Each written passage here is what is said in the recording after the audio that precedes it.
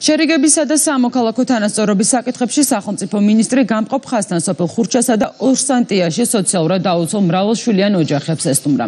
ქეთევან ციხელაშვილმა ოჯახებს 1 ივნისი ბავშვთა დაცვის საერთაშორისო დღე მიულოცა და საკვები პროდუქტებისა და ჰიგიენური საშუალებების კალათები გადასცა. საერთო ჯამში სამეგრელოს რეგიონში სასურსათო და ჰიგიენური საშუალებების კალათები ზუგდიდის, წალენჯიხისა და მესტიის მუნიციპალიტეტების საოკუპაციო ხაზთან მცხოვრებ 272 მრავალშვილიან ოჯახს გადაეცემა. პროექტი საფრანგეთის საელჩოსა და გაეროს ბავშვთა ფონდის ფინანსური მხარდაჭერით ხორციელდება.